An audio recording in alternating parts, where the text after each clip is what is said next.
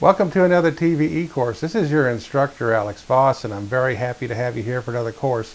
Today's course is called Building the $50 Computer. If you look on the internet, there's lots of people that talk about building game computers and computers that usually run a lot of money to build. In this case, I'm trying to show you how to build an inexpensive, good computer for like your kids, or if you just needed one for basic use. Even though the one I'm going to show you to build today is mostly pre-built and sort of a shortcut around spending a lot of money and still getting a really good computer. The computer that I got here is a Dell computer.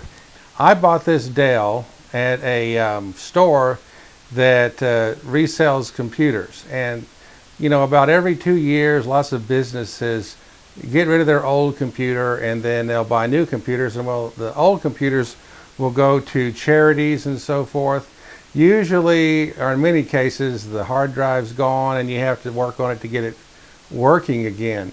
I bought this computer, this Dell computer, at a place called Computer Works in Dallas, but Goodwill and Salvation Army have all kinds of these that they're getting from businesses that are getting rid of their 2-year-old computers and replacing them with new.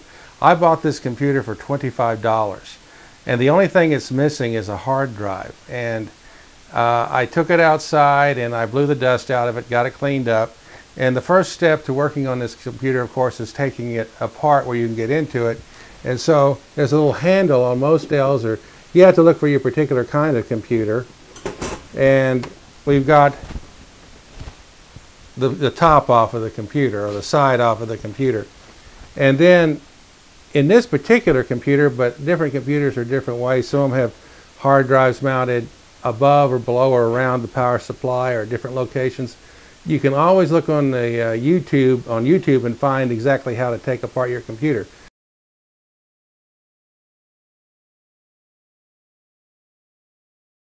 To it. And so first thing I want to do is take loose the 2 wires going on the back here, and then pull up on that.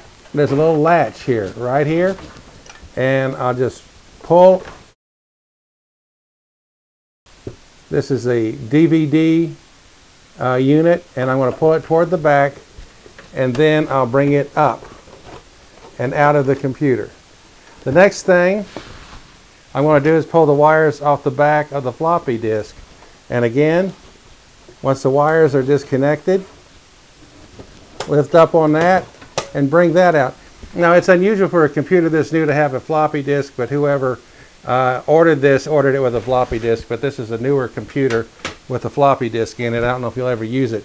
And that exposes the drive bay in this computer. And so I can mount my drive in here and then bring the computer on back to working condition.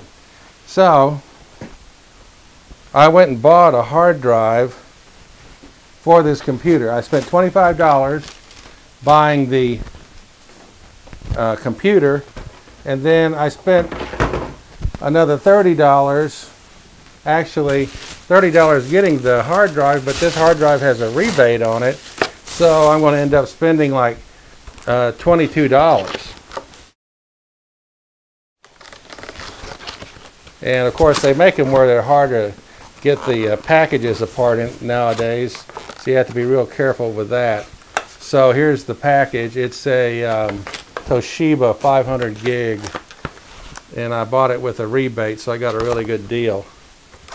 So I'm going to have to cut it out of the package, which may be the hardest thing to do. Let's see. It don't want to come apart, so we'll have to take some scissors to it.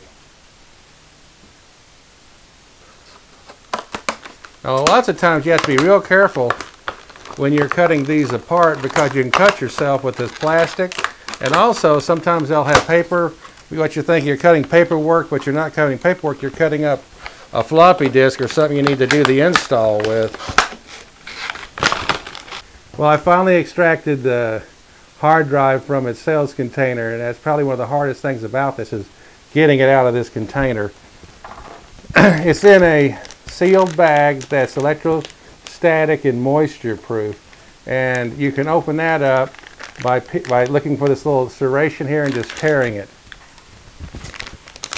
Okay. And so that exposes the hard drive, and I'm going to put my hand here on this so that I build up static neutrality, electric static charge neutrality between the computer and the new hard drive.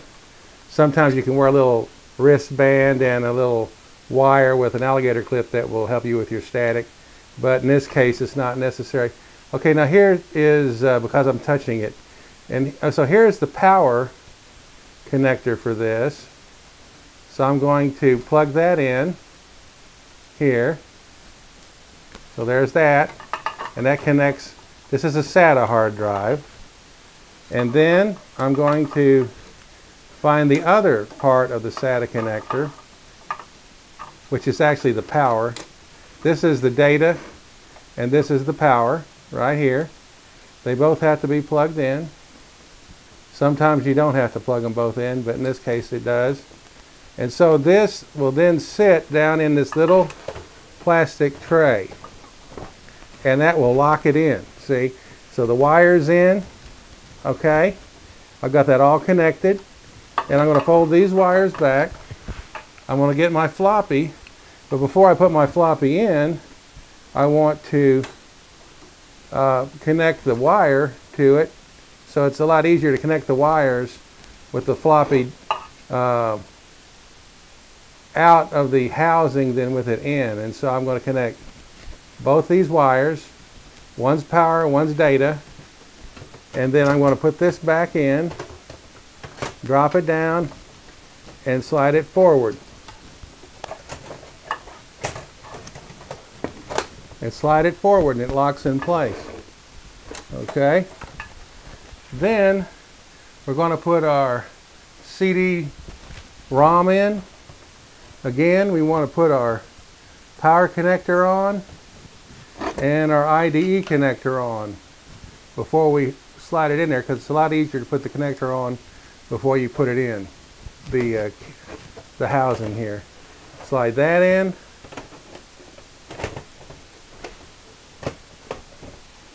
Making sure all the wires are out from underneath it. You don't want any wires under it.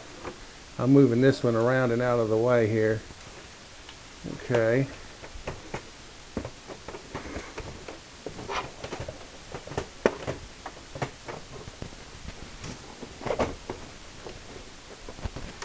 Line that up and locking it in. Making sure all the wires are down, out of the way when we put the lid on. Notice it's already got RAM in it. Everything looks clean, neat. Everything's plugged in good. You want to check everything before you put the back on it, or the side back on it. Okay, so that's all in there now. I'm going to get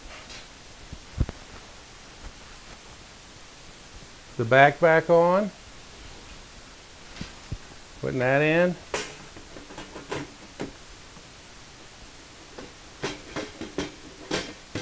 Sliding it in right here, and then down, and it's sealed back up.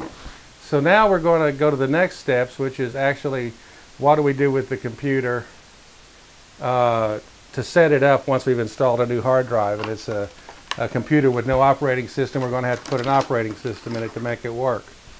So let's continue that in just a little bit.